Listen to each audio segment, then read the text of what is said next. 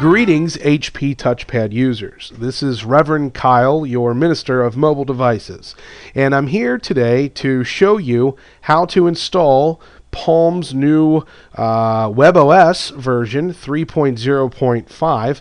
It was just released earlier today, possibly yesterday. And let me take a look here at the different features that they're offering first. It looks like there are some enhancement of the core apps, some video calling items. Fast switching between different calendar items is a little bit better. Scrolling, email, MP3 compatibility, and so on and so forth. So I'm not going to read this to you because you can see it on the screen yourself.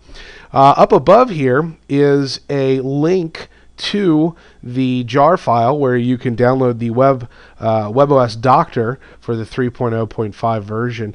Now, you could attempt to do the over-the-air update from the device if you choose. I have been extremely unsuccessful with this, and I know many of you have as well, just based on the emails that I've gotten from showing previous version upgrades.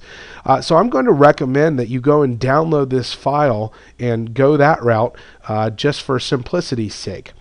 This file is about 230 megabytes, and it's a very handy tool to have. The webOS Doctor will also can be used to bring your system back to default should you ever choose to go that route or have some problems.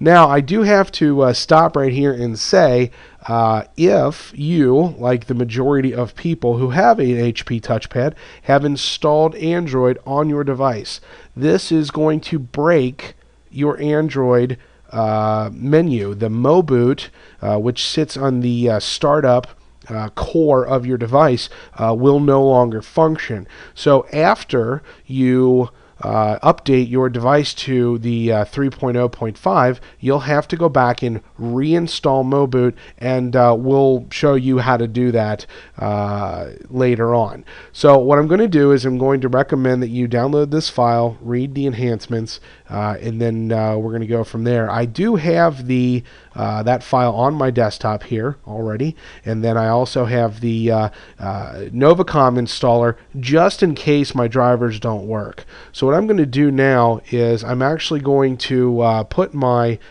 device into HP recovery mode, and then we're going to run this and go from there. Okay, this is my moboot menu. I do have CyanogenMod.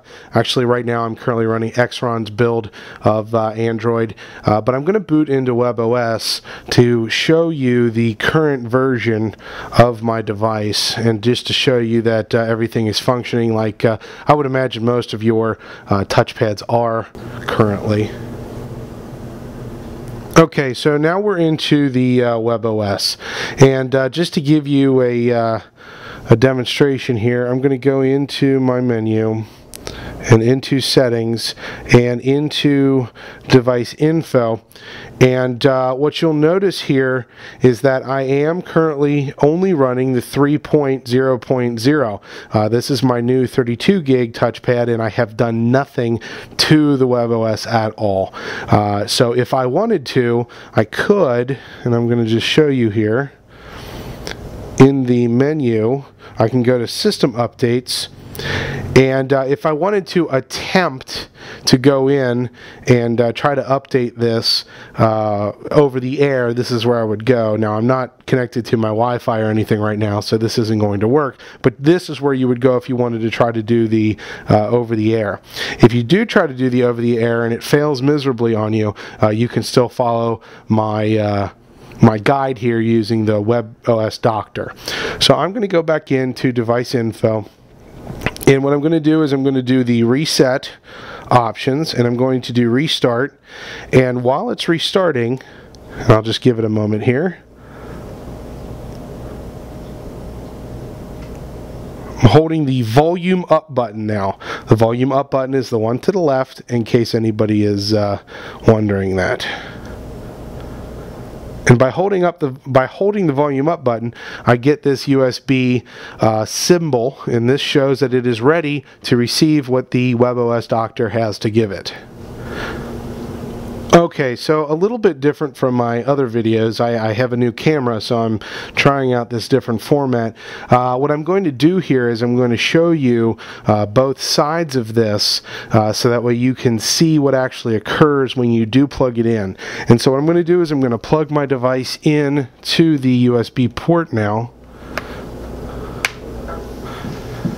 And my computer is now trying to install some device drivers. And I'll show you that. And so it's trying to install device drivers right now. And what it's trying to do is it's trying to install the Novacom drivers. And it comes up with a Novacom booty, which indicates that the Novacom drivers are installed correctly. If for some reason yours does not come up and say Palm Novacom booty, or you're not able to find the Novacom in your device manager, and I'll even show you that as well. I'll go into my properties and into device manager, and it's under Palm Novacom modules here. You'll see the Palm Novacom booty. If you don't see Palm Novacom booty in your device manager, then the Novacom drivers aren't loaded correctly, and at that point you can go in and actually reload it, and I'll put a link in the video description on where to get that file. So from here, and let me zoom back out. Okay, I am ready to run the webOS Doctor. So I'm going to go, and I have the webOS Doctor file here. It is a JAR file with a JAR extension. That JAR indicates that you do need to have Java installed on your system. If you don't have Java installed on your system, then you'll want to go and download that from java.com. So I double click it, and it comes up here, and I will zoom in to demonstrate. Okay, and it wants me to pick my country, so I'm United States, and I hit next. Confirm English, yes. License agreement, yeah, I read that.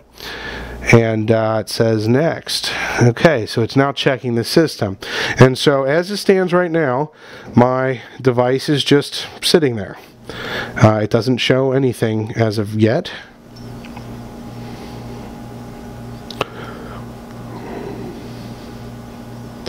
Right now what it's doing is it's downloading. Okay, so it asked me to connect my device, which I already have, and I'll hit next. Okay, so now it says don't disconnect your device, and it's spinning along, and the device itself is just sitting there. There we go. So now we have the HP logo, and it looks like I'm at about 4%.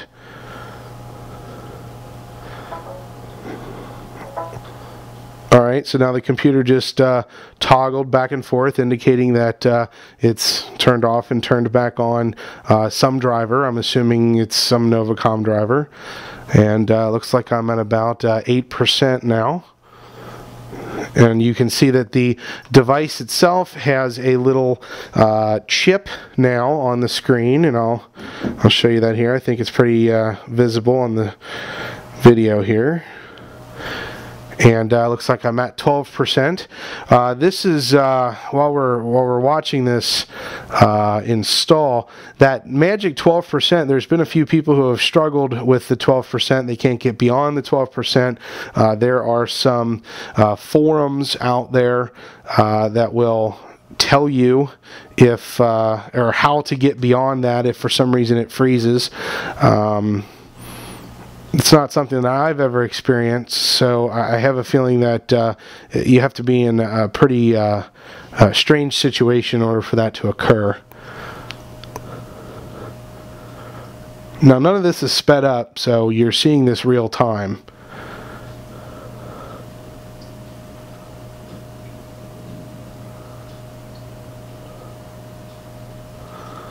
Okay, I've gotten past the 12%, so now I'm at 13%, which is a good thing.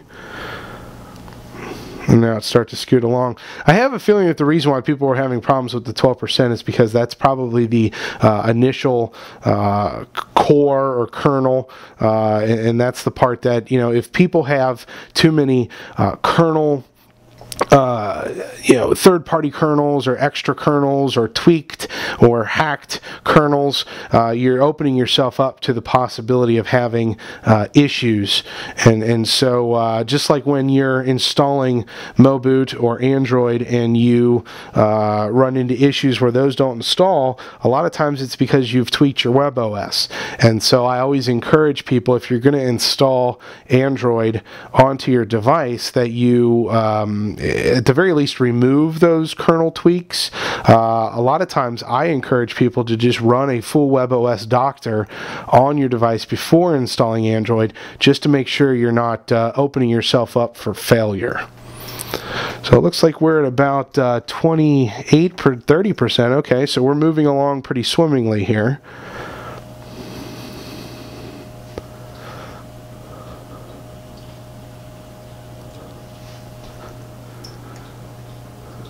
Now, once this is all done, the device itself will reboot again, and it will take a horrible amount of time before the webOS will actually come back up.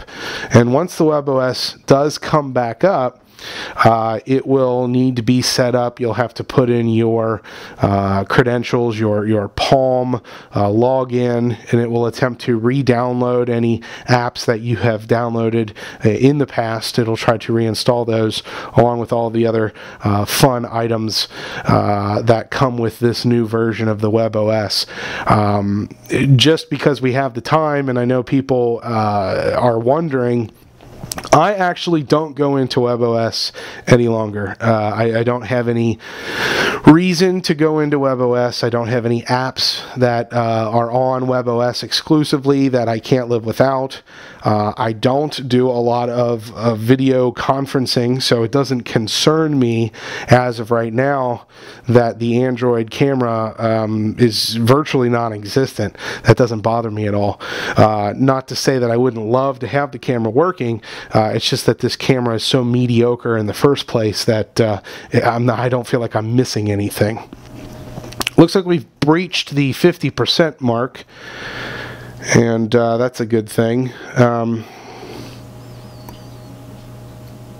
tell you what I'm going to do is I'm actually going to stop the video at this point and let it finish up, and then I will start it back up right before it hits 100%. Okay, it just finished. It says reset complete, and my device has now flipped over, and it looks like it's rebooting. Now let me just show you what the screen says here.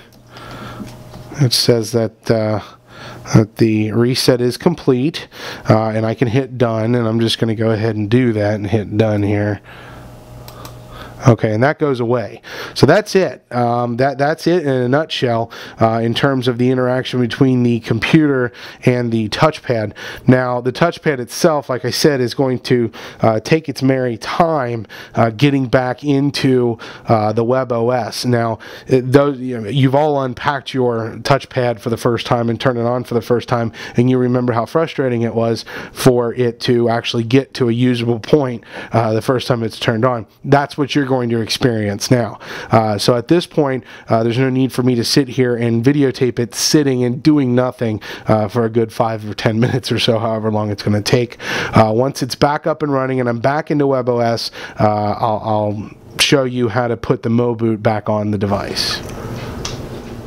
Okay, well, after entering in all of my vital information, my Palm account information, and numerous reboots, and staring at a glowing HP orb, I do believe that I have finally gotten it to the point where it's going to boot into the webOS and show me that I was successful in my ventures here.